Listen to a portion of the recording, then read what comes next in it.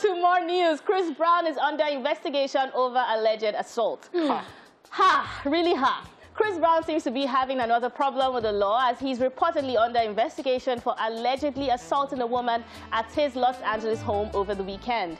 According to TMZ, the yet-to-be-identified woman told the police that Chris Brown smacked the back of her head so hard her weave came off.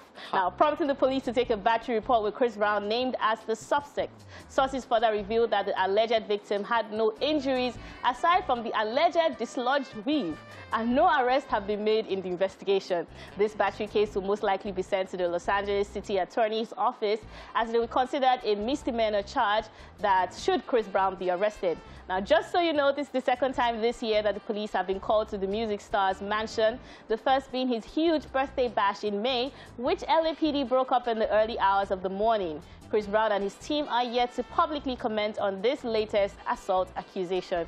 Chris Brown. It has to be a serious smack. Chris Brown. This like the wave, Abby. This like the wave, Abby. No, it could be like this, like Amanda type, yeah. So the smack has to be like so a massive one for this to just pull up. You put this to gum it again. Now what for you? I'm just asking. You can't ask me that kind of question. No, this is my real hair. Reading my flyer, sorry. Okay, so let's talk about this. I think that Chris Brown he needs to wash his head in a village river. He and women, he needs to stop. I think he's still dealing with that anger issue that he faced. I'm sorry to bring back the whole Rihanna drama. Thing, yeah. It started up from there. And when you know that you already have that taint, because every single incident he has, we're going to refer it back to that. And that was one of his worst cases of domestic violence that we know of. Who knows the things that we didn't hear of? Now, how do you now know that you're a kind of person? You're not a normal person. You're not a prankster on the streets. Because I saw this video the other day. Somebody pulled a wig off a woman's hair. I thought it was nasty as well. But you can't get away with those kind of things with a sorry. You are Chris Brown. So do better. Yeah. Like I don't know what else to say.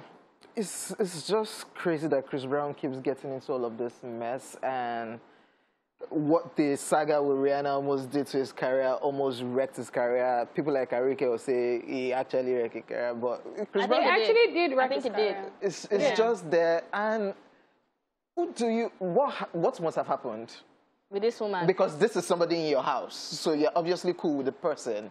So one or two things must have happened. Aside that, it's part that he did that they were disrupting the neighborhood. Why always you? Every time they now had to make a call, the police came to your house again. So Chris Brown is up and down. Chris Brown shit. Sorry, I was singing. I think that Chris Brown is like, he's up and down. One minute he's with his daughter, what's her name? Royalty. He's being a father. He's being all cute. Next minute he's going back to like the past. Like, grow up. Like, he's no longer a new kid musician on the block. So I feel like we can't give, there's so many excuses you can give. Better your behavior, better your character. I don't even want to say anything until I hear what he has to say. What could he possibly until he publicly addresses this, I don't want to say anything.